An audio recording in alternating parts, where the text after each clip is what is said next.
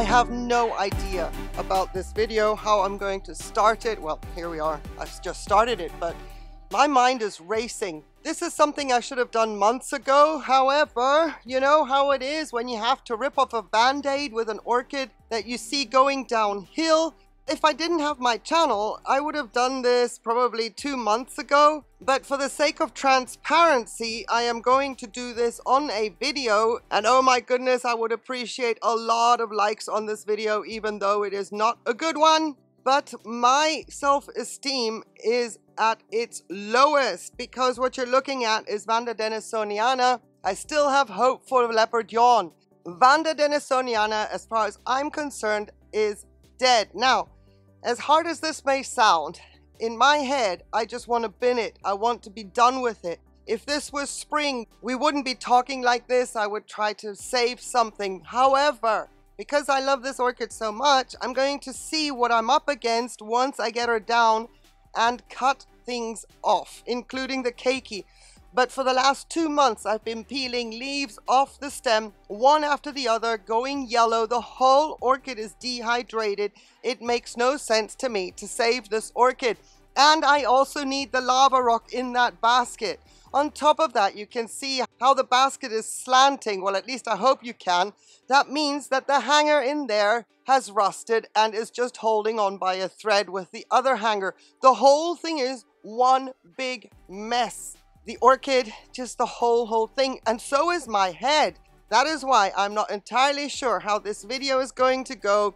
I may have dead air because I'm mulling things over in my head as I see them. Yeah, if you're going to stick around and watch this, thank you very, very much. Self-esteem, please like the video or dislike it for what you're going to see. I have no idea. We're going to find out together. First things first, though, is I'm going to be cutting off the plastic bag. I believe the roots in there are dead. I believe, well, never mind. Let's just get on with it. I believe everything in there is dead. I've taken so many deep breaths, I feel as though I'm going to hyperventilate. Okay, you can see very dry sphagnum moss here, right? That was because I was going to do what Fernanda Nacimiento Orchids and Succulents does and put sphagnum moss around the stem to promote some root growth. That was 6 weeks ago. I didn't get around to it because life. But life is not to blame for what's going on here. I am to blame. And this Vanda has been in the spotlight quite a few times because of my mistakes. This is probably the biggest result of a toxic copper overdose, and she seemed to be doing quite well for a time being. She even bloomed this spring. But at the end of the day, I think she has succumbed to the elements of everything that she had to deal with, mainly copper.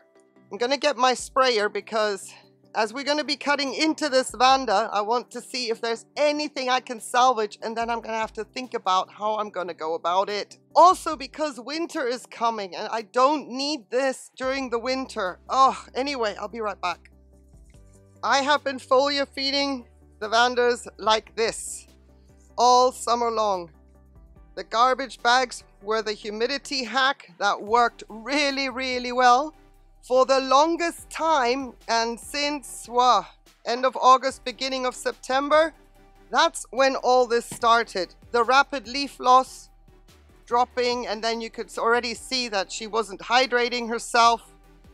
I don't have the space or the environment to give her the highest humidity so that she would stop losing water through the leaves. I was misting continuously. The stem is still green.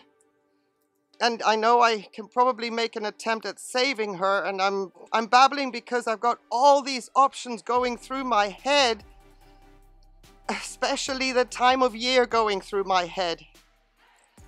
I don't know, and that's why I was delaying to do this, because quite honestly, this is something I want to do quietly, feel sorry for myself, you know, move on and explain things later. But that wouldn't be fair considering how many videos I have done of this orchid and what I was up against. But we can see some root nubbins, some bulges. That was my hope in peeling off all the leaves as they were starting to desiccate, to see if I could expose any form of new root growth. You see, there's a bulge there. I don't know if you can see it. Oh, you guys. Let's see what these roots down here pose. Besides, all the roots right at the base, they still have some flex in them, but they're not functioning. They're not functioning. The velamen is completely busted. Some are totally dead. Let's see. No, they're not totally dead, but they are not functioning. I completely messed up. I've got other words, but let's just be PC here. I completely messed up with the copper. And honestly, I thought we had already, you know, we were winning. I thought we were winning at the beginning of this season, considering she had a spring to deal with that was horrendous. It was a nightmare. She dealt with all of that. Then she bloomed, and I didn't consider it a stress bloom because she did it with such beautiful foliage. And even the keiki was looking amazing. And look at it now. Look at this keiki. It was growing so well. Even the keiki started desiccating because I kept an eye on the keiki all this time. I just thought, just watch the keiki, watch the keiki. Also foliar spraying the keiki, making sure it got enough calcium and magnesium. Lots of seaweed during the season. You can see the remnants in the leaf joints of the seaweed. Begging for it to show me a root nubbin. Because if I had seen a root nubbin that was going to be viable, I would have taken that keiki off in a heartbeat. Oh, okay, next step. Let's cut into the stem down here. Is she off the support? Nope. I still have to do another one up here. So yeah, I've been really back and forth. Get on with it, don't film it. Just do it, explain later. I don't know. I don't know if that was the right thing to do or if this is the right thing to do. I am totally, my mind is racing. I'm trying to get a grip here. Okay, so the orchid is separated. We'll take away some of these roots down here. They look viable, but they're not. They're not. I can feel them. They're not viable at all. Let's just cut her out of the basket.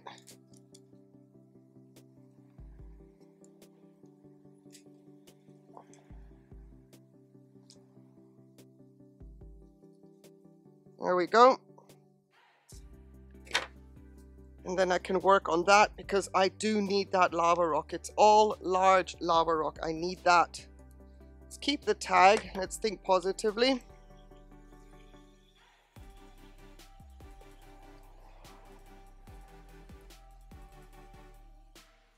The stem doesn't look too shabby.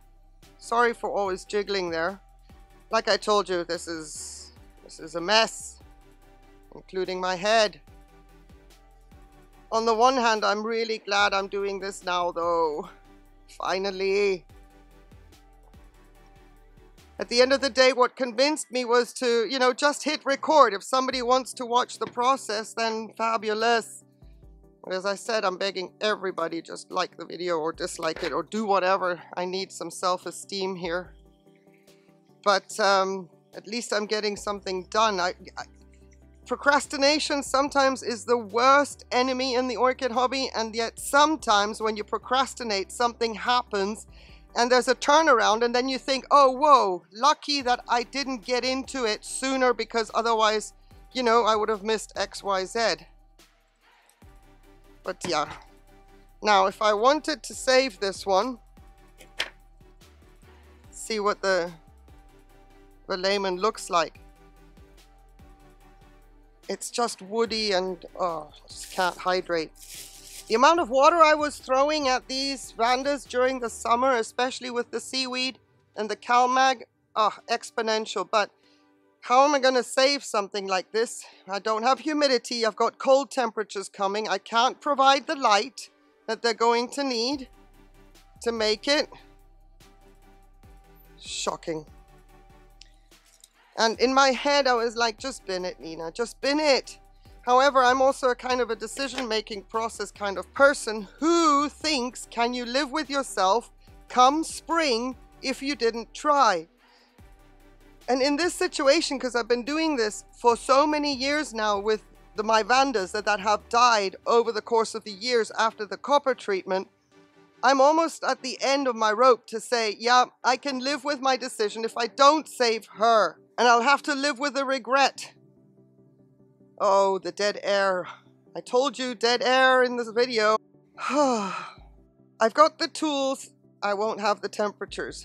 So here's my next thought is, the keiki is smaller and I could possibly find space, but again, I don't have the light. We're gonna give it a go.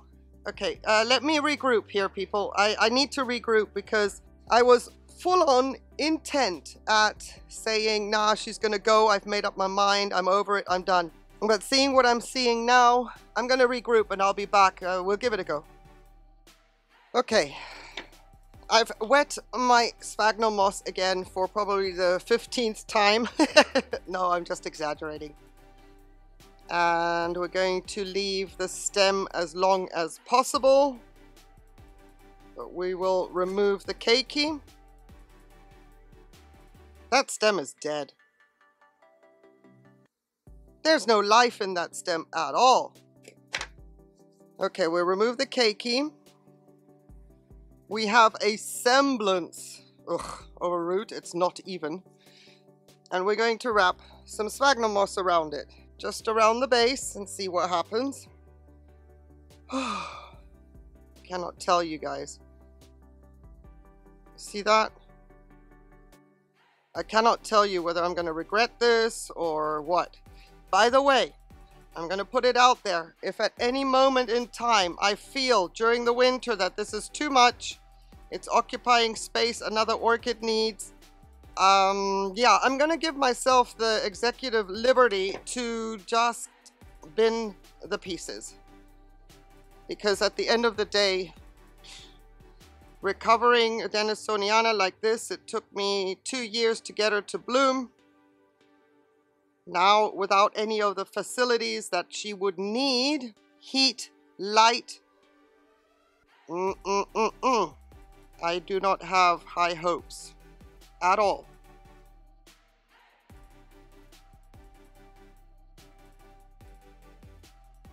Huh. Okay. I may need this stem for some kind of, you know, where I can fix it against something at some point. So I'm leaving that a little bit longer. All right. First of all, let's get this off. Yeah. Let's check the stem. The stem is as dead as doornails. It's just wood. What if I cut up a little higher? The roots are goners anyway.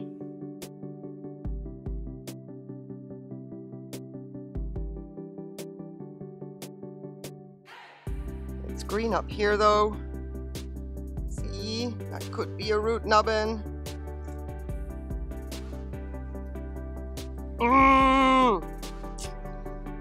Okay. At the point where it's green, I'm going to start with sphagnum moss.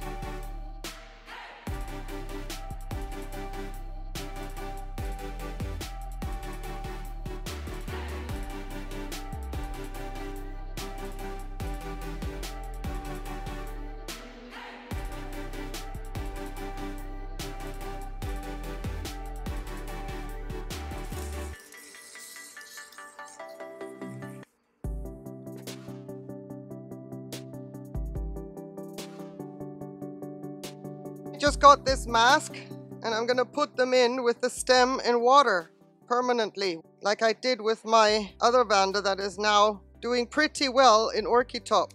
I'm just cutting back the roots to fit, seeing as it's really not here nor there that they're there, but maybe for stability in the pot, it can provide a little bit of support for stability, and that's about it.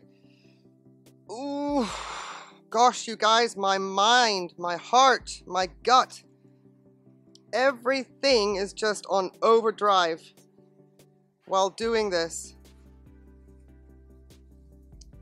Yeah, maybe. Yeah, like that. Oh, I don't know. I know that the popular vote will be, I am so glad you're at least giving it a go, etc., etc. My mind, however, my head is telling me, what is the point knowing what I'm up against? But having gone into it and having finally done it, I'm like, I just cannot. I cannot go through with plan A and just bin her. It's almost like I have to see the ultimate, you know, the total loss, as in gone. Like, we're in the stage of the second going, and I need to see maybe the last stage of going to make it going, gone. I babble. I don't know what to tell you, except that I'm trying to be transparent here. And if you have any questions about the history of this orchid, I have so many videos about copper toxicity that it's all in those videos. Right now, I almost like just want to, get on with cleaning out the basket, clean out that lava rock, and look forward to an orchid that is doing well. And to finish off, I'm going to show you a little surprise. Maybe it doesn't make up for what's going on here, but check out how we are a lava burst. 3 years, 3 whole years of putting her on a scrubby pad mount, having 2 pathetic little bulbs, not knowing what she's going to do. And look at Madam, she's going to bloom. I don't know what to tell you about this hobby, I really don't. But again, a like, a dislike, comment, whatever, everything is appreciated. My self-esteem right now is rock bottom, so let's look at how we are a lava burst again. Whew. If you made it to the end, I so appreciate your time. Thank you for watching. Don't know if I want to ask you to keep your fingers crossed for the denisoniana or just, nah, Nina, bin it. I don't know what to tell you. I am so torn between my options here, but okay. Let's give this a go for whatever it's worth. Have yourself a beautiful day, on one condition, please, that you stay safe. Take care. Bye.